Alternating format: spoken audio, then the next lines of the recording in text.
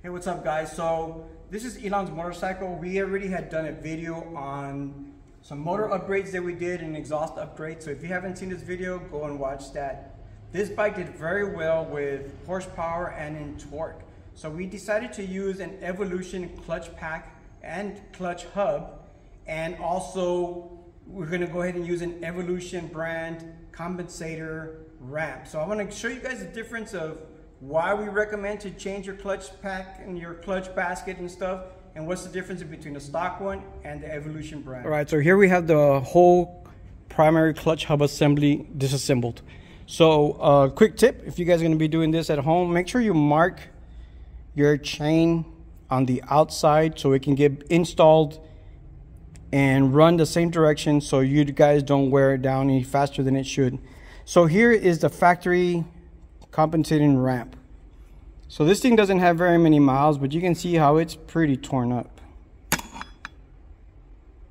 There's even some kind of, in one of these there's some pieces missing.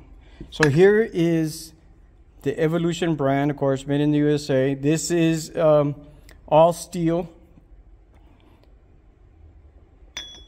Here they're side by side.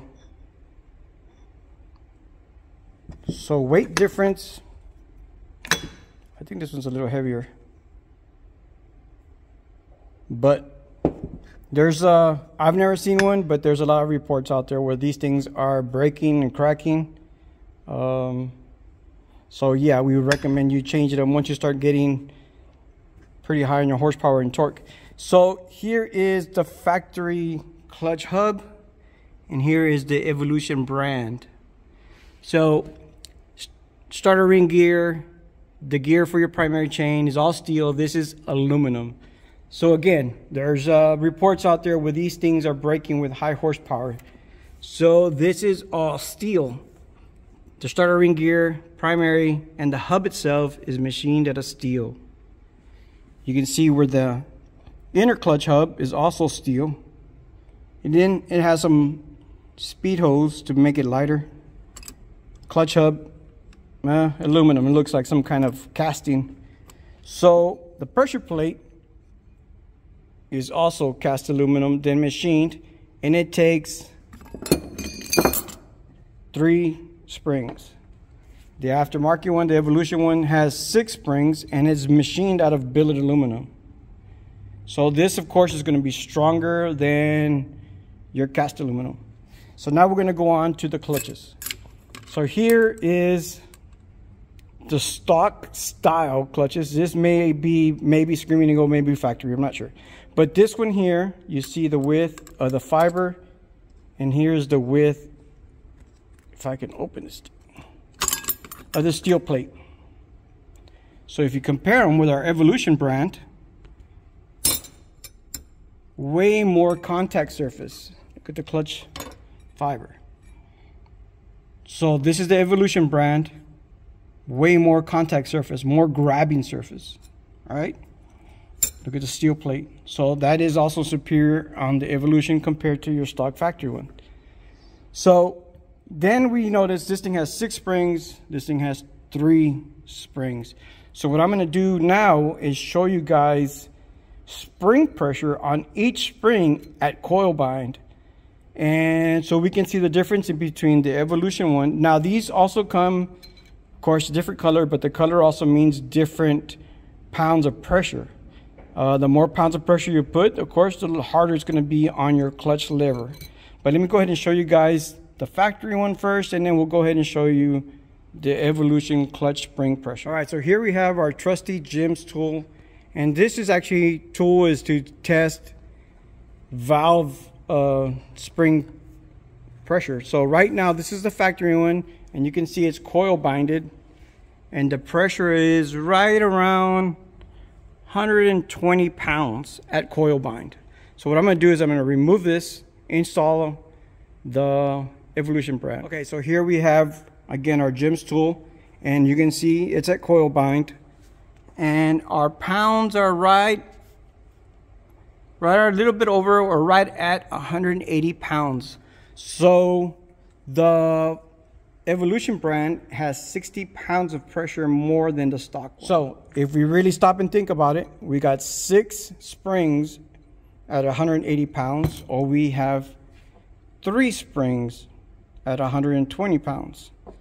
So once you start running these bigger motors, it's recommended to do something with your clutches. And this is a good brand, all made in the USA, and of course, really good quality work as well.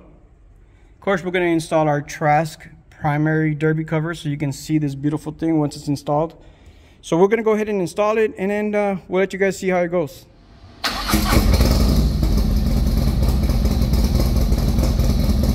Alright, so we just got the motorcycle up and the dyno, just did a couple of pulls. This is the old previous run with the stock factory clutch. You can see how bouncy it is, and you can see how it just straight down.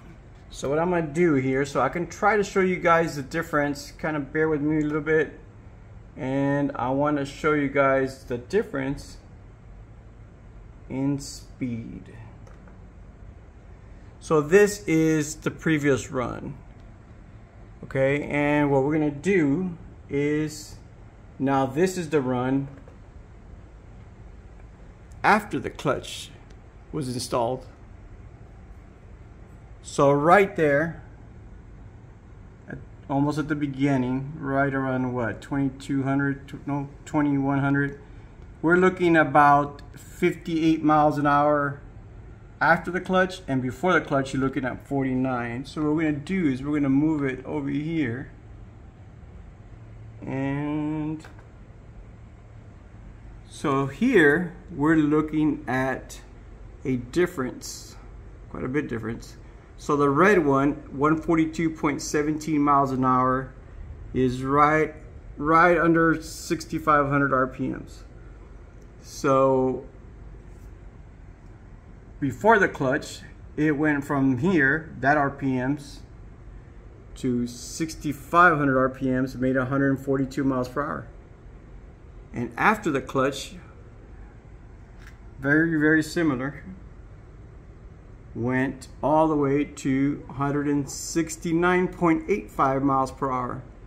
So the clutches make quite a bit of difference. You can see the graph. So yeah, in this case, the Evolution clutch pack did very well. So we just wanted to show you guys the difference to see, is it worth the money? Well, this is the evidence here. So once again, guys, thanks for watching. I know this video was a little long, but don't forget to like, subscribe, follow, and we have a lot more cool videos coming soon. Thanks, guys.